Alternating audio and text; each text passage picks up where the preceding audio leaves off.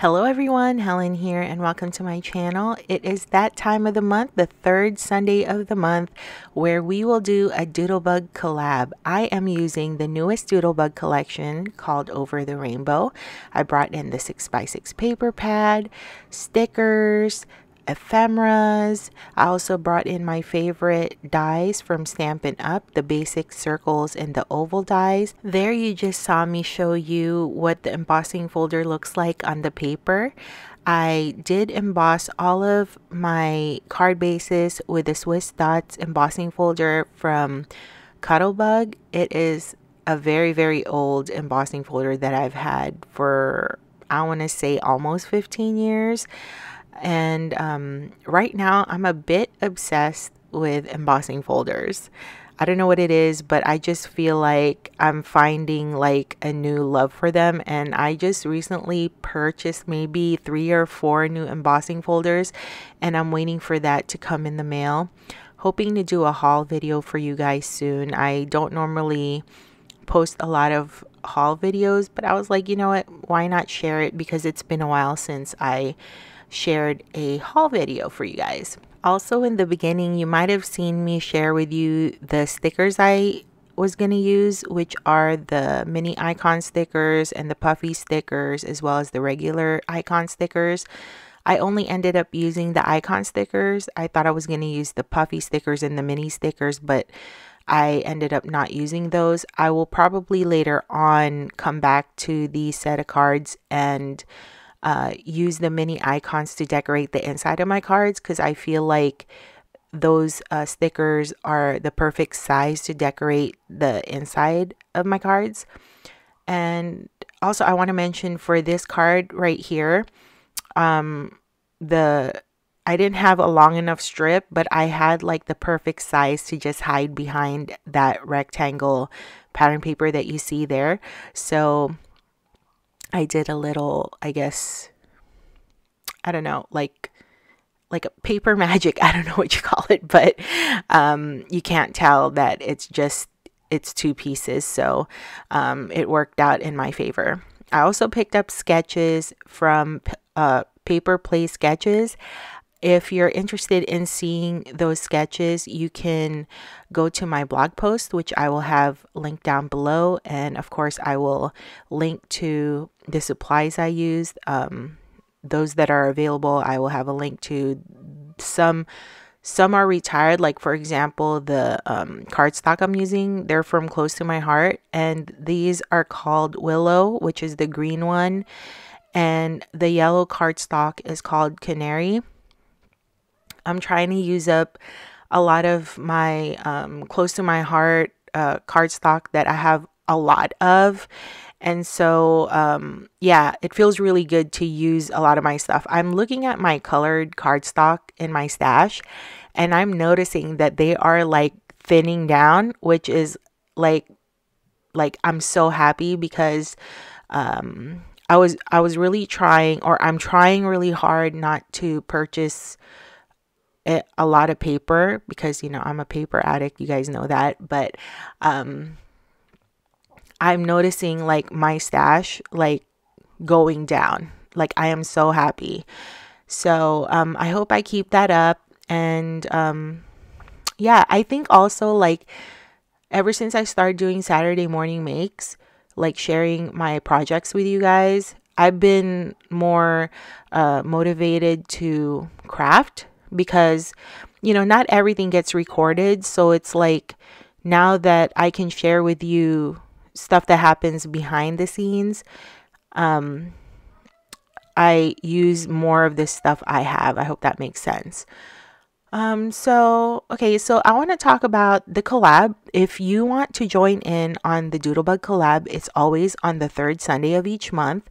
We are going to use doodlebugfeb. So this month it's hashtag doodlebugfeb. So if you want to see all the participants who are joining this month, you can click on that hashtag and see who joins. You can also join through your social media, like your Instagram or your Facebook. You can post pictures. You don't have to make a video. Not everybody, you know, has time or can make videos. So You can do a project share, you can do shorts, you can do, just share it.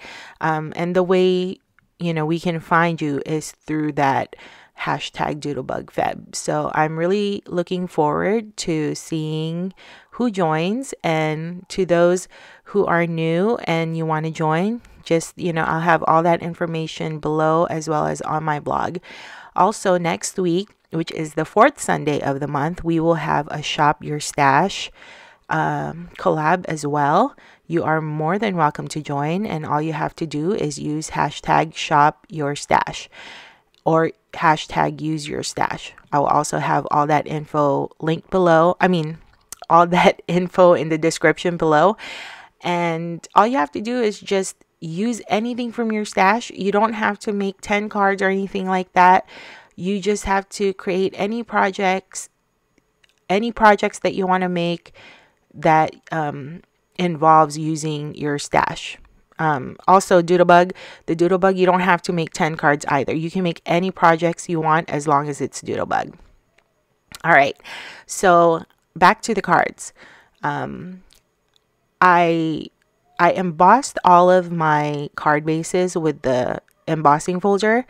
I tried something different here, where I didn't want to put a whole pattern paper on my card base. So if you notice there's a lot of white space, that's because I really wanted the embossing folder to show, because usually I'll cut my pattern paper like 4 by 5 1/4 and then mat it. But this time, since I've been kind of obsessed, okay, not kind of, a lot obsessed lately with embossing folders, I just want to, show it off. Also, like, I don't know if you guys are familiar with Kendra's card challenge. I'm actually going to do that. I did it last year, but I didn't get a chance to post my video for it. I did do a share for Saturday morning makes for it, and I was really happy with how my cards turned out. Like, I find her sketches to be really fun. Now, if you haven't heard of Kendra, I will link to her challenge for this quarter. So if you want to join in, you can watch that video to find out how, and you can download the sketches that she made for it. Her sketches are very detailed. She'll tell you how many papers you need, how to cut it exactly.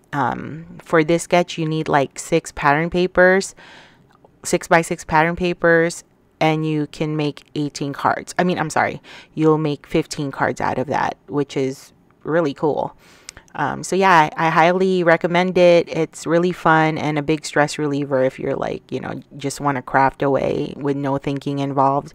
This one is really a good and fun way to make cards.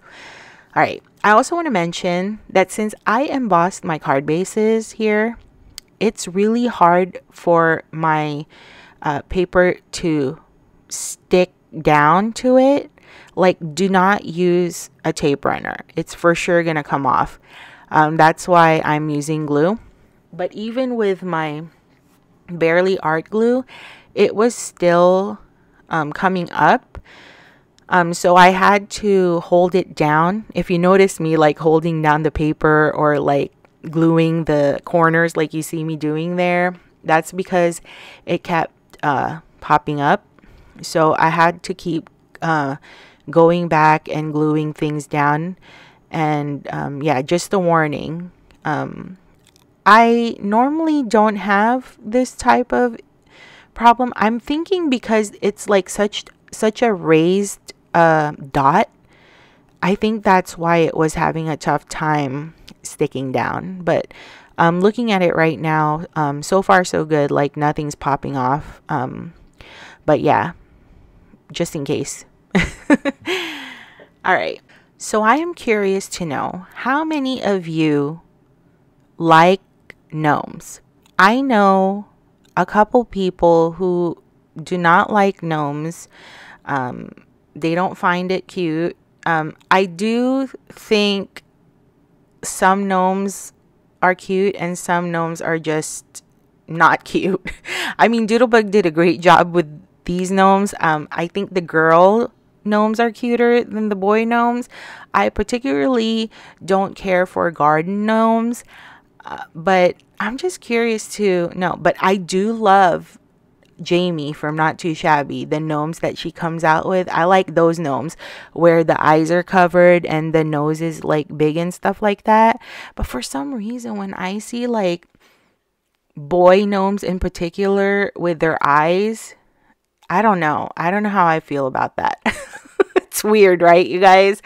But I haven't really seen a lot of girl gnomes, like garden gnomes, only boy gnomes. But for this one right here, I'm okay with it. I actually like the fact that Doodlebug combined spring and St. Patrick's Day in this one collection because it's versatile. And I also like the fact that I can scrapbook St. Patrick's Day with this paper and ephemera. The chit chat stickers where it comes with sentiments, it comes with birthday, it comes with generic sentiments like hello sunshine or you make my heart happy or something like that. And it also comes with like St. Patrick's Day greetings, but not too much of that, maybe just two of them. But it does have a lot of like birthday sentiments and generic sentiments. So I did choose sentiments that are generic for card making, and then I saved the more specific ones for my scrapbooking purposes. I also want to mention that when I make my cards with 6x6 paper pads, since it comes with 24, I'll pick like half of it, like 12 of the pattern papers. That way I can make 2 of each of the cards that I make. Just a fun fact, just in case you guys make the cards that I do make here. I actually didn't use the cut aparts from the 12 pattern papers, so you'll have all the cut aparts left. I probably only used one of the cut apart sentiments, so just in case you guys follow or try to make what I make, you'll have half of your paper pad left. That's what I always try to do because I like to get the most out of my paper pad if I can. All right, so we're on the last card, and around this time I was already getting frustrated with gluing down the paper on my card base here because it keeps popping up to the point that I didn't realize that it's off-centered. Can you guys see it? Can you see the strip popping up? I will go back to that and push it down like you see me doing there. It was a bit frustrating because I had to do that with a lot of my cards. But in the end, I'm really pleased with how all of these cards turned out. It's really helpful for me to craft with sketches. I particularly like photo place sketches because I like how they place the pattern papers. I don't know, it just looks really well rounded to me. So that's one of my favorite card sketches, like to go to search. So this one right here, my mom likes this card. She took this card and she also took the well card where you saw the well. And yeah, I always have her pick out cards whenever I make like 10 card videos. She'll pick 1 or 2 of them. But that's it, you guys. Let me know in the comment section what you think. Let me know if you have a favorite. I love reading all of your comments. And I hope you guys will join us on our Doodlebug collab either this month or next month or in the future. I hope that our Doodlebug community grows. You know, I love seeing Doodlebug on YouTube, like anything Doodlebug. So I hope you guys enjoy the rest of your weekend, and I will see you on my next video. Have a wonderful day. Bye.